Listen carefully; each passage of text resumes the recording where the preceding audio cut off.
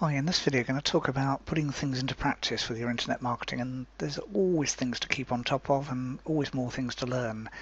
But you need to keep a balance between learning and doing. It's really easy to go back to school mode where for most things and most lessons we were sitting at a desk in quote marks learning. And that's okay, but we need to put things into practice as well. You could be the wisest man or woman on the planet, but if you keep the information to yourself, that's no good. And okay, there might be a few exceptions, the secret sauce that makes up the ingredients for a best-selling product, but in that case it's only the knowledge of the recipe that's kept secret. The product itself is out there all over the place and it's being sold, so the same kind of thing applies to what we do.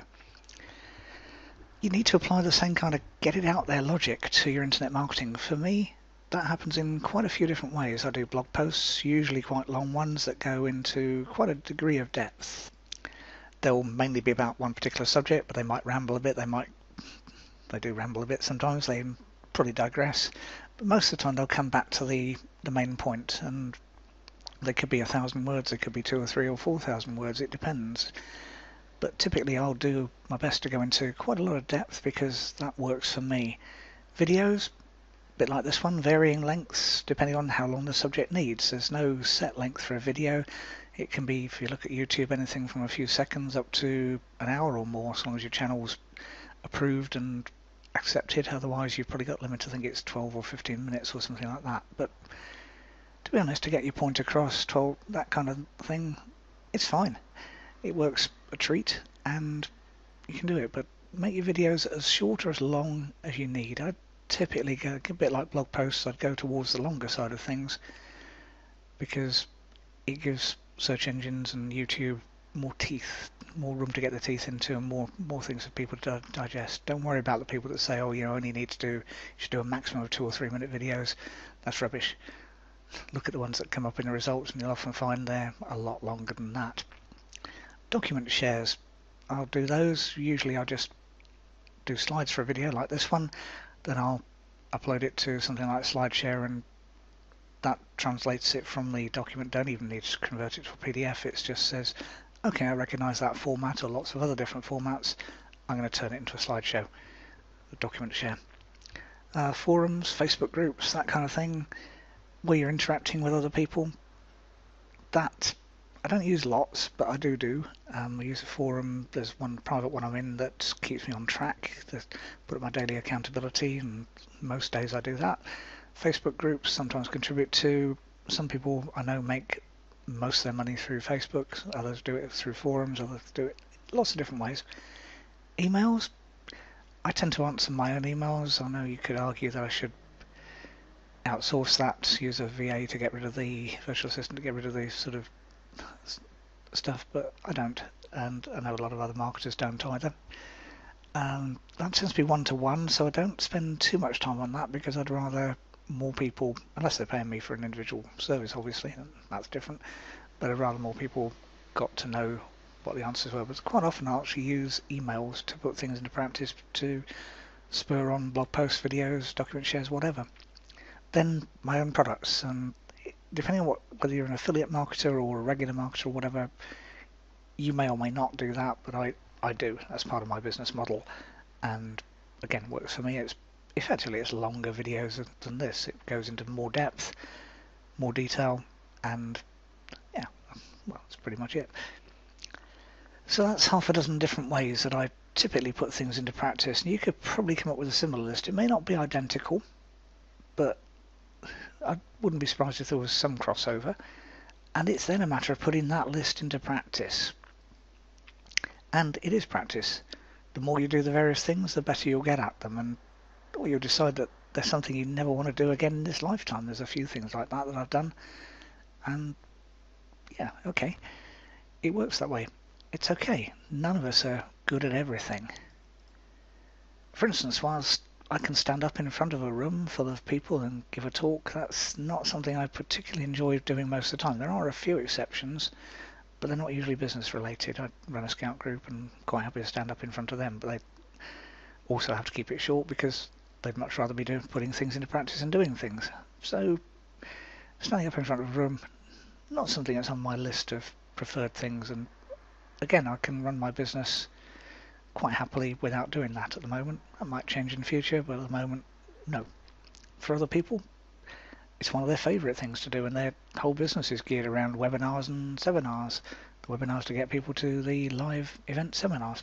So it's worth taking a bit of time to work out the things that you enjoy that are working for your internet marketing business. And okay, there might also be some things you don't enjoy, but you need to work out whether they're essential for your business. Paying taxes, all that kind of stuff, you don't enjoy it, but you do need to do it, otherwise the government get upset. Or whether there's something that actually won't matter if you don't do them, and actually that could even be as simple as emails. You could say, well, I'm only going to answer emails once a day, once a week, whatever it happens to be. Voicemails on my phone could be like a friend of mine who, yeah, you can leave the message, but don't expect him to ever listen to it. It varies, and that's the beauty of internet marketing. There are so many possible things you can do, and you can often avoid the ones that you don't like, or don't get on with, or just don't like at the moment. Of course, if there's nothing in your business you like doing, then you need to rethink, but hopefully that's not the case, otherwise you'd have got out of internet marketing and chosen a different career. You might have gone off and been a groundsman or a park ranger or something like that, and different people, different things, which is good, otherwise we'd be a really boring species.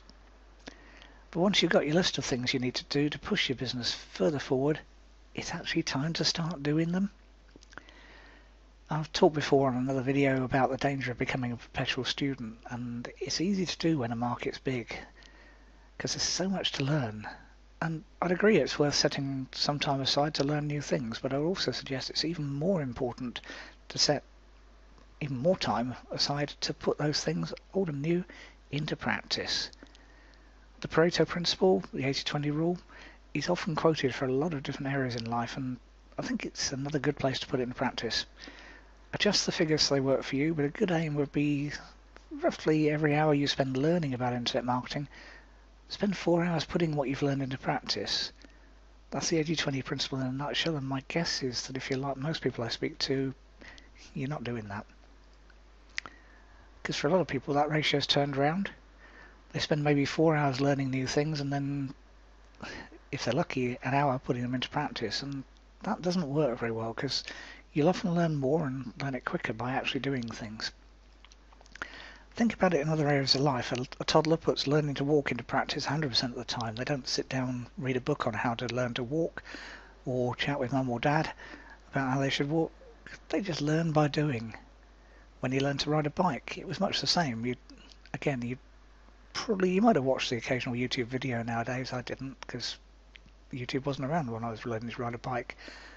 So I sat on it, and it was stabilizers, so I didn't have to worry too much about keeping balance, and then eventually the stabilizers left. But it was almost all until I got to school and we did our cycling proficiency or whatever it was. But until then, it was just practical. Driving lessons, much the same. There's a bit of theory, but mainly it's practice, because apart from maybe an arcade machine that's not the same, you've got to be out there on the road, deciding when to turn, when to brake, when to accelerate, when to do all the other things you need to do. So why should internet marketing be any different? And the quick answer is it shouldn't. The only reason I can think of is that we go into school mode rather than practical learning mode, and those hours of studying books followed by a relatively short period of time writing a report or essay, they've trained us to be always learning rather than putting what we've learned into practice. Okay, some subjects were a little bit different. We had to do sums in maths to prove we got the processes right, but even then it was just, here's what you do most of the time. Subjects like history or geography were mainly spent with our noses in a book. So you probably need to adjust how you approach your internet marketing to get into more practical mode. Treat it the same as some of the more practical subjects you learned at school or college and in life, and apply the 80-20 rule to the time you spend on your internet marketing. It doesn't mean you have to time everything down to the last second, but it does mean that you shouldn't be spending most of your time researching the next new thing. You should actually be doing it. Not necessarily a new thing, could be old thing. Old things work most of the time. And if you'd like more practical help with your internet marketing, click the link below this video and join my list. I'll regularly send you lots of relatively short and, well, I think, definitely useful tips to help you get to the next level with your internet marketing. So go on, click the link now, join me, and then start putting what you learn into practice in your internet marketing business. Thanks for watching.